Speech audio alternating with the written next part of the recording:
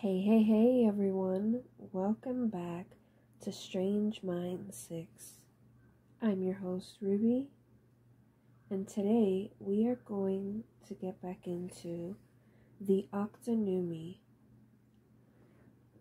But before we do that, I would like to ask if you haven't already subscribed, please do so now and hit that like button. It definitely helps out. But grab your drinks, grab your snacks, or if you want, sit back and relax. And let's get into it, shall we? Hello, boys. With mirrors being a vital part of any respectable bewitcher's domain, it is no surprise that the boys find themselves confronted with their own images reflected an infinite number of times around the room. Trad, however, is less than impressed with the multiple reflections stretching ever outwards in the wall-to-wall, floor-to-ceiling, gilt-framed mirrors that greet them as the doors gently clicks to a close behind them. A collection of sparkling chandeliers spiral down from the considerably high ceiling, their subtle lighting glinting off the mirrors, being the only other items in the room. The smooth velvety words spoken as they enter the room effortlessly cascade down and embrace them. Reg smiles at the warm tones and looks up as, circling the room above them, a walkway slides into view, upon which stands Lady Francine Jotsuta Isus, one of the three bewitchers responsible for overseeing the officially recognized activities of their colleagues within the UK. Age unspecified, and best not mentioned, considered the most, how shall we say, inflexible of the three, and certainly the one most feared, having acquired the use of lady too long ago to mention, and by means too delicate to discuss, preferring instead to be addressed as Miss Francine. She is the only one of the three to have married, a matter that only the ignorant or stupid referred to. Her hand rests lightly on the deep mahogany balustrade, black hair piled high with random fallings, ringlets framing her smoky eyes, the purple tinge quite obvious in the light, full painted aubergine lips with matching nails stark against her porcelain skin, the black body skimming dress, high-necked and backless, shimmering to the floor and pooling at her feet. She positively radiates smoldering sophistication, beauty, and grace. At least, she does to Reg. Trad, whose initial fears had just been confirmed. Multiple images of him and Reg equaled multiple images of anything else that chose to appear, is trying not to throw up. With a slight gesture of her hand, a section of floor and balustrade in front of throne scene disappears, appearing to be stepping out onto nothing. A staircase, complete with handrail and finely carved spindles, glides into existence with each step, creating the next stair tread in time with her movement. As she descends, tiny flecks of purple in her hair, dress, and shoes catch the light as she shimmers downwards. "You are both looking fabulous as ever," she oozes, smiling directly at Trad. "Especially you, darling." "Have you freshened up just for us?" she chuckles. Despite the draw of the honey-toned words, Trad has lowered his gaze, muttering his displeasure. "Eloquent as ever, I see, Trad," she notes. He can feel her radiant smile shining down on him. Attempting to avoid eye contact, Trad turns his back to her, only to be confronted again by her many reflections around the mirrored room, bouncing her image from wall to wall. Unable to avoid the her that he sees, he stares at his feet. "How positively marvelous to see you both," she continues, hesitating slightly before placing her next step, suddenly stamping her foot. The stairs clearly taking too long to form. "Damn it!" she huffs, addressing the uncooperative step. Regaining her composure, she smiles and simply rises to her toes, rests her behind on the partial formed banister, and makes to slide down the curving rail that materializes as she approaches and vanishes as she skims past, twirling her finger in the direction of Trad. He is spun around in time to catch her as she glides off the end. Immediately recoiling in shock at his own actions, he instinctively ejects her from his arms. In one movement, a gentle rise of energy forms around her splayed hands, slowly bringing her to stand in front of them both. "Still oblivious to my beauty then, Trad?" she purrs. "Your reputation goes before you," he says, brushing frantically at his clothes as if covered in something vile, all too aware of the delicious smell of lang lang. "Such a charmer." She smiles and embraces Reg, who Trad notes is looking decidedly starstruck. "Hello, sweetie," she says to Reg, who merely grins more widely in reply.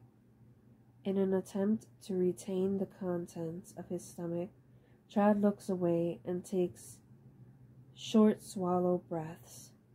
"Well, let's go. The girls are waiting." Disengaging herself from Reg, she touches the edge of a mirror. "Brace yourselves. This might be a little disorienting," she warns as, gently pushing the side of the gilt frame, she sends the entire room into a slow spin. Gathering momentum, the mirrors slowly transform into a wall of doors before coming to a slow, smooth stop. "And how do your customers react to all of this?" Trad asks. "This impossible room." "Oh, sweetie, we all know people only see what they want to see." She looks accusingly back at him.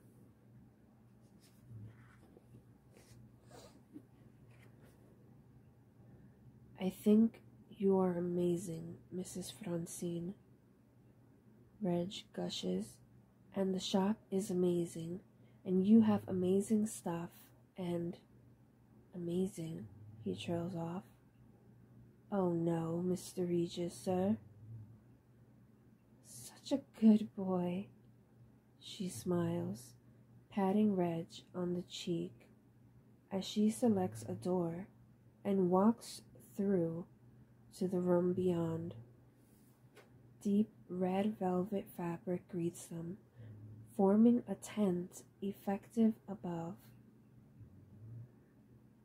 Spreading out from the central glinting chandelier to the walls where it descends in soft rivulets to the floor, aware of yet more mirrors, these of varying styles and sizes, that all but cover the draped walls, which, as the three pass, appear to maneuver themselves, allowing Francine to see her companions at all times and from all angles.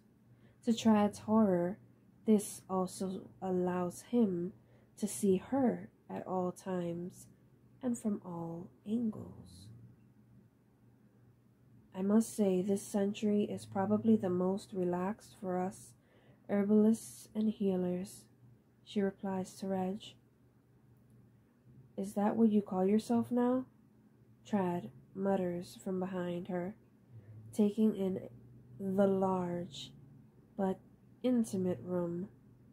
The choice of furniture, clearly from their own collection, which, although considered spectacular by some, outstanding by others, is deemed to be just weird by Trad.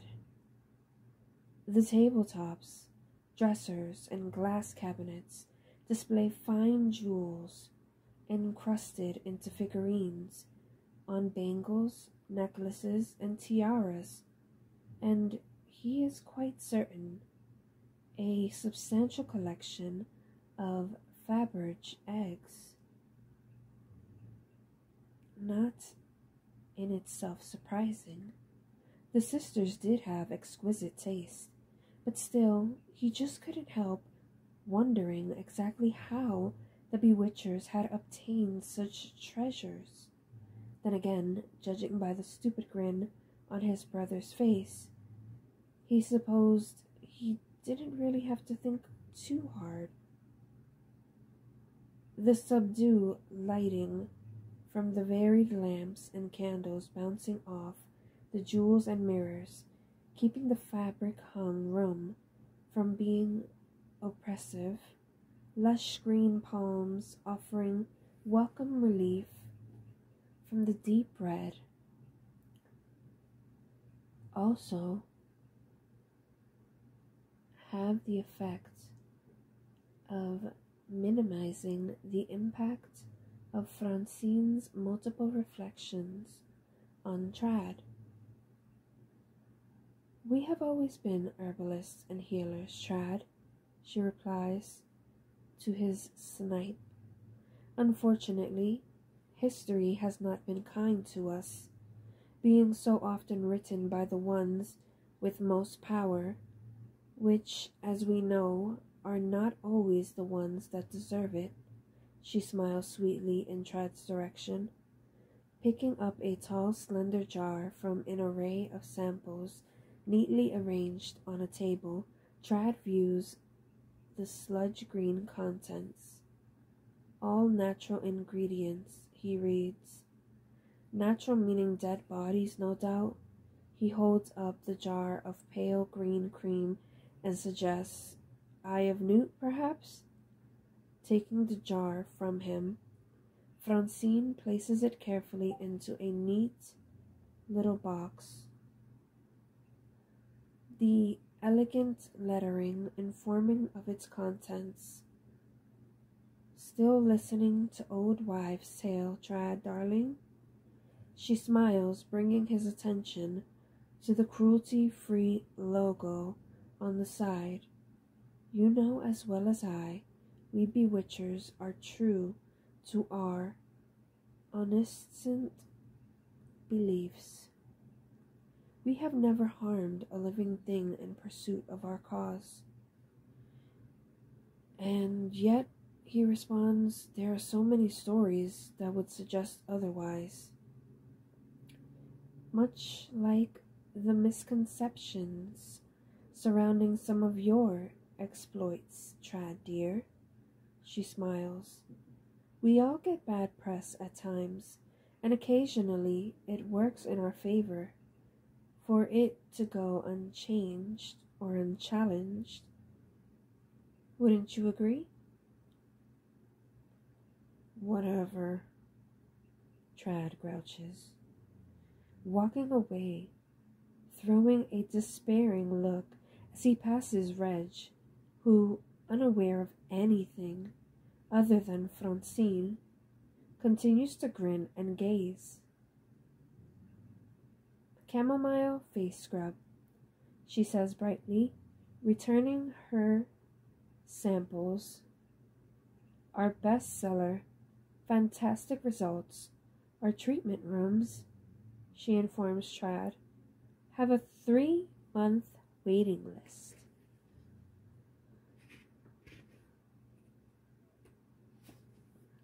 Amazing. Reg breathes dreamily. And he is gone. Reg, Trad hisses at his brother. Will you? And of course, there is Ilona Beth's fashion line, Francine interrupts, clapping her hands loudly, turning as a section of fabric wall parts, revealing a group of mannequins, each wearing a beautifully designed outfit highly reminiscent of the Octunnumi uniform. Hardly groundbreaking, Trad murmurs, glancing at his own uniform and pointing out the resemblance. Oh, but it is over here in Fethris, darling. Quite the rage, she smiles. But, of course, you not being a fan of Fethris, I suppose are a little out of touch. Very, as I understand it. Before Trad can respond, his brother sighs. Wow, that's amazing. His eyes have not left Francine. Solid gone, says the narrator. Yeah, well, Trad says, glancing at his brother. The reason music erupts around them, stopping further conversation, and the mannequins spring to life, strutting their best catwalk strides towards them. The high-end fashion parades itself around the room, finding themselves caught up in an impromptu fashion show. The boys become encircled by sashaying apparel. The stage empties, more mannequins appear, and more fashion piles into the room as the furniture maneuvers itself out of the way. And of course, Francine calls above the music. There is Cetrice's collection. Yet more mannequins appear, the emphasis now on bags, shoes, and jewelry. Amazing, Reg sighs, his eyes still glued on Francine. Get a hold of yourself, man, says the narrator.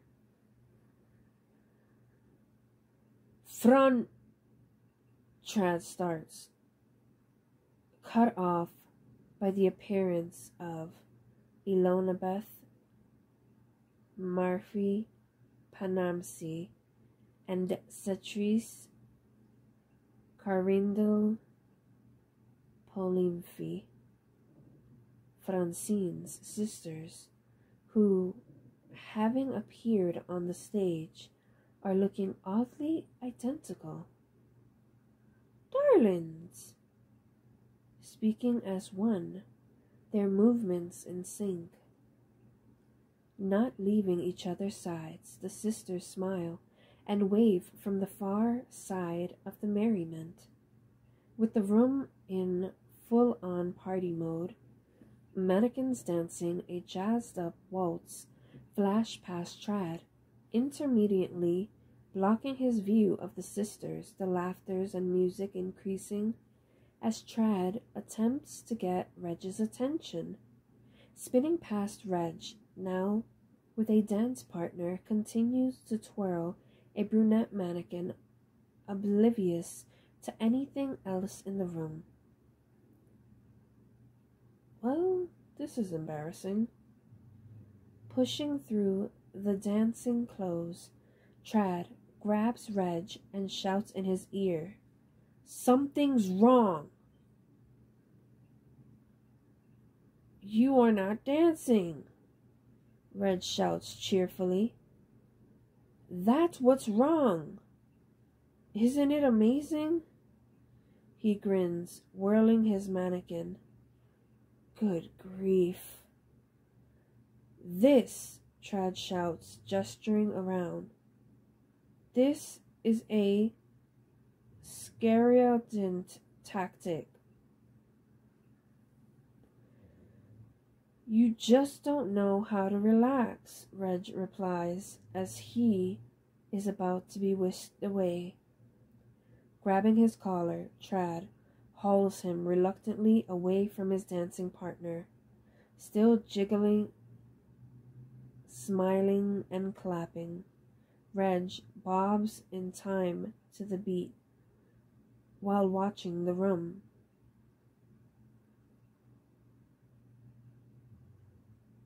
"Cetrice is beautiful," Trad shouts into Reg's ear. "I'd call that progress," Reg smiles, still enjoying the spectacle. "No, you don't understand." Releasing Reg, Trad makes his way toward the sisters, who, clearly not wanting to be close, continue to skirt the room. "Right. If that's how it's going to be," he mutters, clicking his fingers. In a split second, he is in front of Cetrice, reaching for her arm.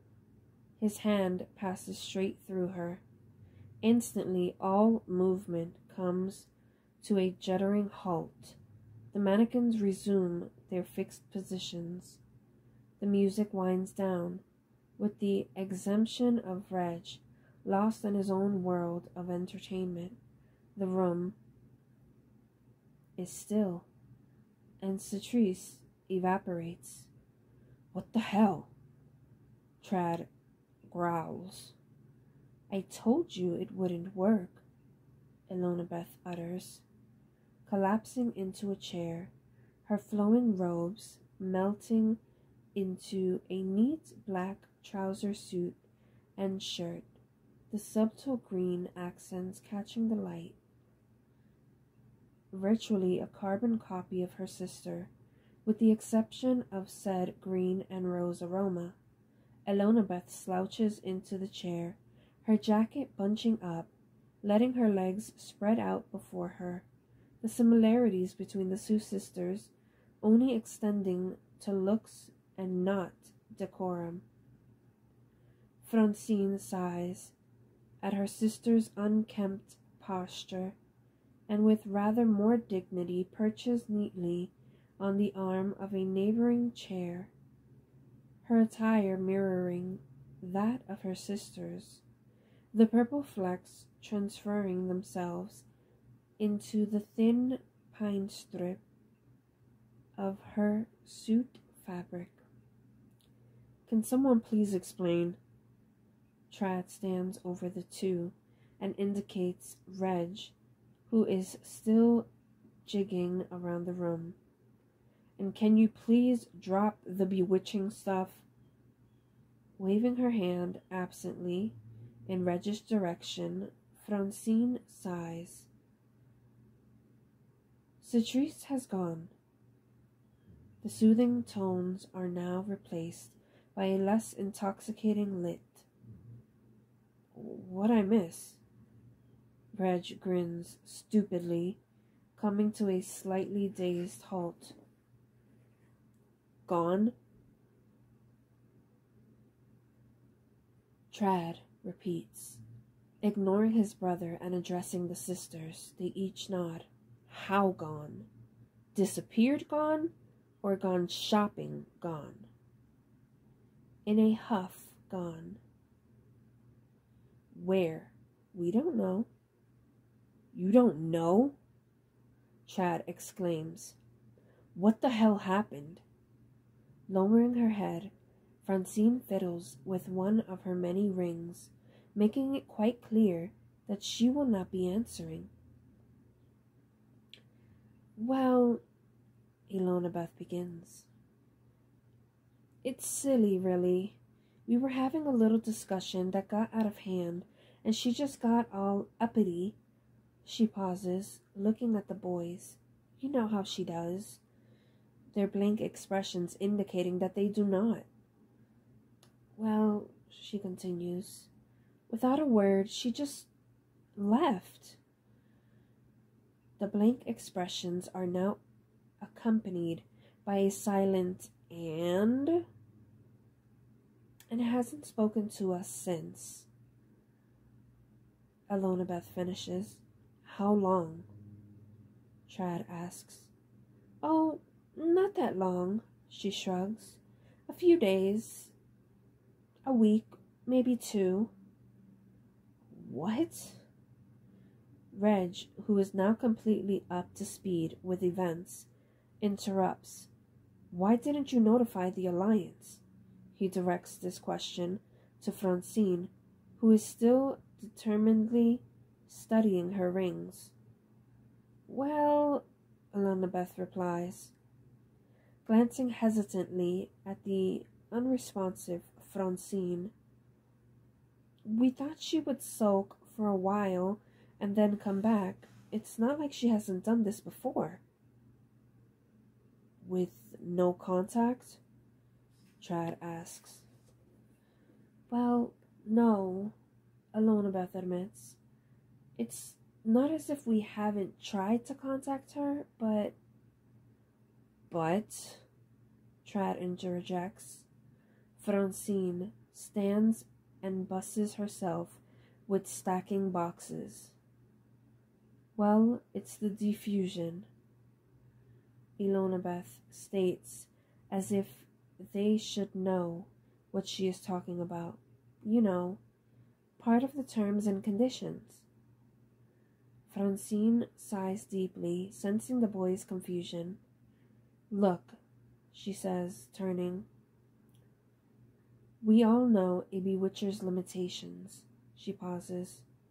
We have been known to implement the odd, how shall we say, unrest, disaster, death. Trad, aware now that they are all glaring ads. Oh, I'm sorry. I thought we were on a roll.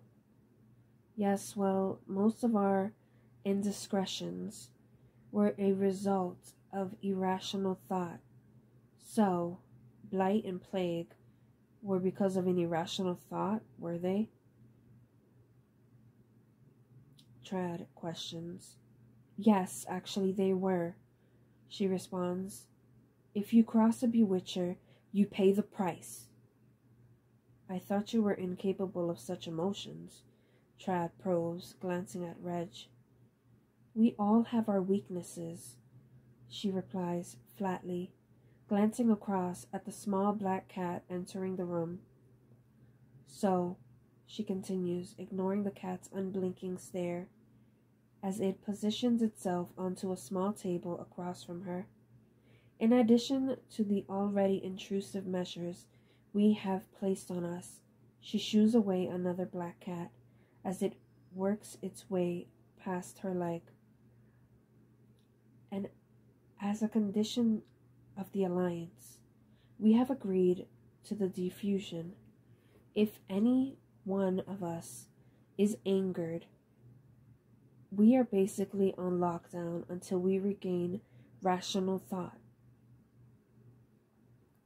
So this explains Clara's reaction. Trad indicates the shop. You didn't know we were coming. We don't know anything. Alonabeth mumbles. Alonabeth! Francine snaps. Then, forcing a smile, she continues. It's not that we know nothing. We are just on... How shall I put this? We're on a time lag. Time lag? Yes, Francine replies. We're obviously still aware of all things that are happening here. And happening where, when, and how.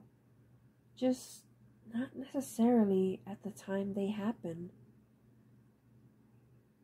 Definitely not before, Elonabeth mutters as the wandering cat sits at her feet. No, Francine agrees quietly. Not before. But I thought which... Trad hesitates, correcting himself. Bewitchers knew everything. Not one person knows everything, Francine states. But together, Reg adds, well, that's quite a different situation, she smiles. Hence, the scary indent. Trad gestures the now lifeless fashion scene, buying time. For us to catch up, yes. Francine replies. The time lag varies. I was hoping that we would be brought up to speed while you were at the mercy of the scary undent. Trad finishes. She smiles weakly. So this is not a social visit? Elonabeth asks brightly. Spontaneously laughing out loud, Trad tries unsuccessfully to cover it up with a cough when he registers the hurt expression clouding Elonabeth's face. So, what happened? Reg asks, how did you upset her? Elonabeth mumbles something and inspects her hands while Francine resumes sorting the jars. Well, Reg pushes. Well, I was being honest, Elonabeth snaps. And, well, her bum did in fact look big. You told Catrice she looked fat, Trad asks. Not exactly. Then what? That, Elonabeth sighs deeply. A hippo would look better in her dress. She pauses, and prettier. You are not seriously telling me that she left because you called her names, Trad asks. Well, no, Francine interrupts. No? Elonabeth echoes in surprise, turning to look at her sister. She had word from a friend who needed help, Francine replies, avoiding Elonabeth's eye. She went to them. And not because I said she was fat? No, Francine replies, busying herself again. But you let me think it was. Well, it was hurtful, and... But I've been racked with guilt. You could have told me. It was better that I didn't. Better for whom? What could possibly be so important? Ladies? Reg interrupts. Sorry. So, whose friend? He asks. Francine hesitates, unsure of what to say. Look, you clearly have no idea what's been happening, Reg stresses. We need access to the M-phone Wenglode. He looks at both women, and correct me if I'm wrong, but that requires the three of you. He pauses. You need Cetrice. Not to mention, she's out there on her own, Trad mutters, as he wanders over to a table laden with photographs of the three. But she's not responding, Ilonabeth protests. Because she can't, Trad replies, picking up a photo of the three girls. So much for the camera never lies.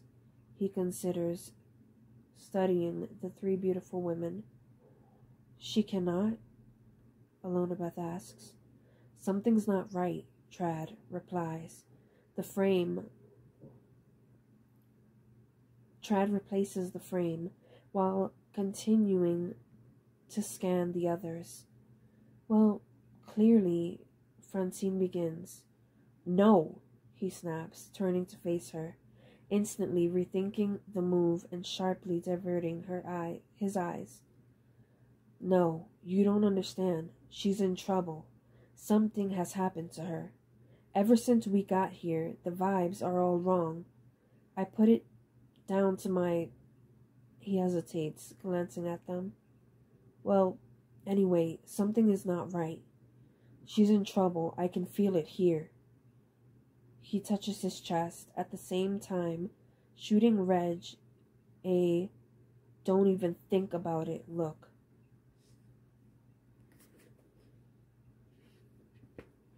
I'm serious. Trad continues. She is in trouble. He looks to the girls. Who is this friend? Shifting uncomfortably as all three look to her for answers. Francine sighs deeply, lowering herself gracefully into a chair. Obadius, she says quietly. She's gone to Obadius. Him?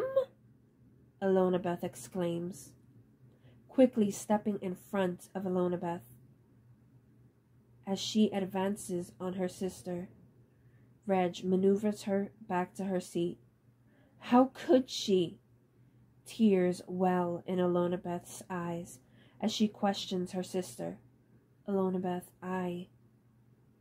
Francine trails off as Ilonabeth dissolves into sobs. Sorry, am I missing something? Trad asks, bewildered by the event unfolding before them. Obadius, Francine says flatly. Bullivant. Trad repeats, not quite sure he is hearing correctly. Yes, I know, she adds, holding up her hand to stop further interruption. But Cetrice is very close to Obadius. Very close. They always have been, even before. She trails off. So was I? Sister, Ilonabeth sobs. So was I. I'm afraid that you must excuse Ilonabeth. She and Poliviant were betrothed before my snake of a sister stole him from me. Ilonabeth, Francine snaps at her. Now is not the time. Addressing the boys, she continues. When it comes to Obadius, Cetrice cannot help herself. She is bewitched, not the bewitcher. I thought you were immune to influence of any kind, Trad queries, looking again at Reg. When it comes to the counsel of others, Francine smiles, we cannot be swayed. For our own, however, she shrugs, it happens to the best of us. So Trad asks, Cetrice knows how to get to Heathernet Attige?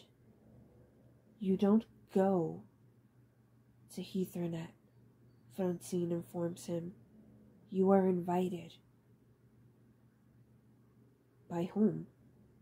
Not by whom, by what? She replies. The Heathernet plays on a weakness, a need, something you want, but is either far from your grasp or not part of your destiny. The Heathernet offers up your desires. It's up to you if you pursue them with the help of the Heathernet or not. Obviously, there are consequences when accepting anything from such as the Heathernet.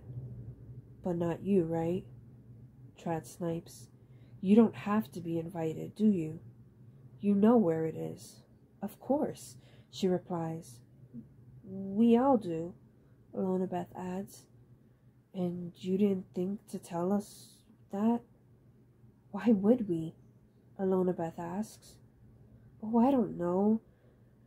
Perhaps when Bolivian took the kids to the Heathernet, or perhaps when Bolivian killed them, or perhaps when Bolivian went hiding at the Heathernet. Trad. Reg tries to stop his brother.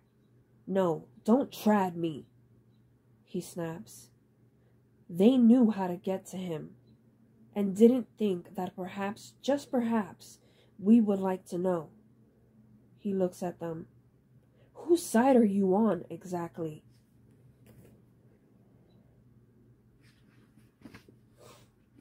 But Trad, we are exactly on no one's side, Francine huffs, standing to confront him. As you put it, my dear, we are but arbitrators. Don't give me that Trad! Reg shouts, then calmer. It doesn't matter now, does it? They're alive. What? Elonabeth reacts immediately. They appear to be alive, Reg replies. The Beluvian children. So you know, Elonabeth says, glancing at Francine. Yes, What? Reg hesitates. You knew? Trad asks, not quite ready to hear the answer. Of course we knew, Francine replies, returning to the packing of jars. And again, you didn't tell us. Trad shouts. Again, it is not our purpose. Families were torn apart, devastated. Trad advances on her. What kind of heartless traitors? By the very slightest movement of her forefinger, Trad is suddenly lifted up and tossed across the room, where he hangs suspended in midair. It is one thing to doubt our true self, Francine addresses Trad, in a measured tone, turning to face him. It is another to doubt our integrity, young Tradian. There is more at stake here than you know, she takes a breath. But right now, she pauses and unceremoniously releases Trad, landing him in a heap alongside Elonabeth's cat, who unfazed halts the licking of her paw, long enough to issue a contemptuous glare at him before continuing her grooming. What is more important here? she continues, ignoring Trad's scowling displeasure, is how you found out. Nate, Reg starts to explain. We haven't got time for this, Trad cuts in, stepping forward and reluctantly taking Elonabeth's and Francine's hands. Instinctively, a whirlwind of information circles the two women, filling their minds with a carousel of images and information they have missed. After a moment, they step back, and the connection is broken. It would seem, Elonabeth hesitates, that our separation has been by design, to stop us from seeing, Francine mutters. So, not infallible, Chad comments, throwing another told-you-so glance at Reg. And it would seem that you and your operatives are being kept apart as well, Francine continues. One would assume so that you cannot pick up on the children's whereabouts, and why we have to find Cetrice. Trad clarifies. Are you sure she is with Abadeus? Reg asks. Without a doubt. So how do we find her? And that, my dear friends, is where we're going to end it for today. Tune in next time to see if they find Cetrice and the children and the other operatives. And until then, this is Ruby, signing off.